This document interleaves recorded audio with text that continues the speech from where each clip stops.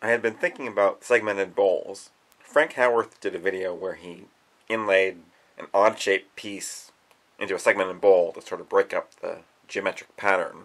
Having done the sponge bowl, I realized that you could do a whole bowl out of odd-shaped pieces that don't have to fit perfectly together, and just fill in around it with epoxy. So the result sort of reminds me of a rock wall. The first step is to make an inner mold, and I'm just using 2x lumber, and I've glued up.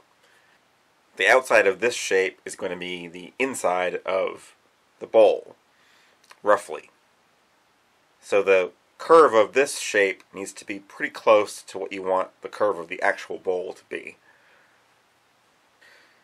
Then I cover it with small pieces of self-adhesive paper. They're small pieces just to keep the creases to a minimum. Then I drew all the shapes on the paper, trying to keep them all roughly the same size. And I labeled all of the connections between each shape, which was overkill. I realized as I was cutting them out that I could just label each piece and then label that spot on the mold, and the outline of the knife lines would show where the piece went. So I didn't really have to do all that labeling. Then I taped those onto sheets of paper, scanned that, and then enlarged it by 15%. The enlargement is because the pieces are going to be cut at an angle to better fit around the curve of the bowl. And through trial and error, I figured out that the best angle for that was going to be 10 degrees. It looked like on the bottom of the bowl that 5 degrees would work better, but in practice, I ended up doing almost all of it at 10 degrees. I did the cutting on the scroll saw. There aren't any internal cuts, so you could use a bandsaw. It's just easier to cut tighter curves on the scroll saw, and the cut quality is better. Like with any puzzle, you start with the edges.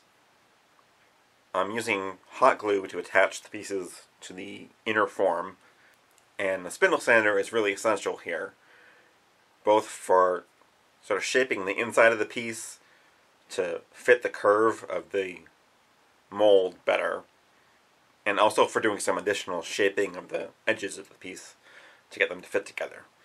The big question I had about the process was how far do I go applying these before I start pouring epoxy on.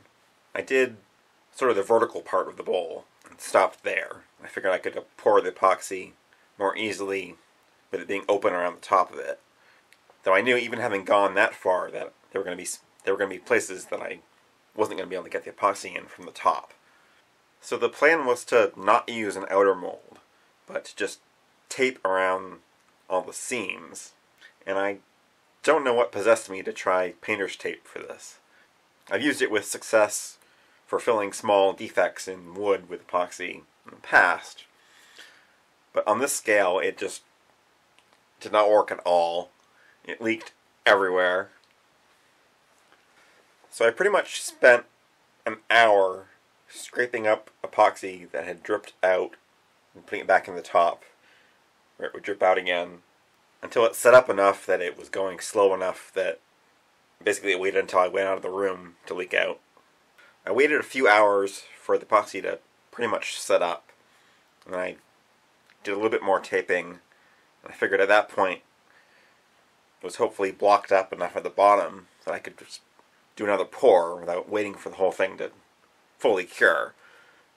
So I let that cure, and then I sanded it off at the edge sander and cut it a little bit more round, taking off the high spots. And you can see it filled in some of it, and in other areas it just didn't fill at all. Though from the top you can see it's pretty much filled in up there, in behind the pieces. So I cut out the rest of the pieces, and then I retaped the bottom, this time with packing tape, which worked much better. Though it got to a point where the epoxy was starting to get in between the tape and the pieces. So the more I added, it was just pushing out the tape more. So again, I stopped, let it set up for a few hours, and then added some more again. There were still a bunch of pretty significant voids at this point. So I made a stand that would sort of support the bowl almost vertically. And I would fill in the void and then just tape over that. And that let me address all of the voids in one shot. So after 5 epoxy pours now, it's finally ready to go back on the lathe.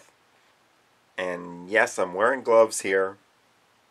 When you're going through the part where the epoxy is just sticking out, and it comes off in little chunks, that stuff hurts.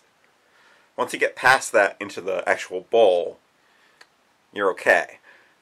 You can see I still have quite a few small voids, and I spent a lot of time trying to find a way to do that works. And I really can't tell you that there is one.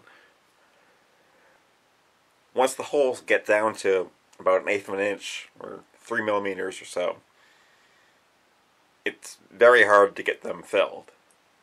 Even with gravity on your side, the epoxy just does not want to go in there. And it's very frustrating to have a hole that looks like it's covered, and then you sand the epoxy off, and the hole is still there.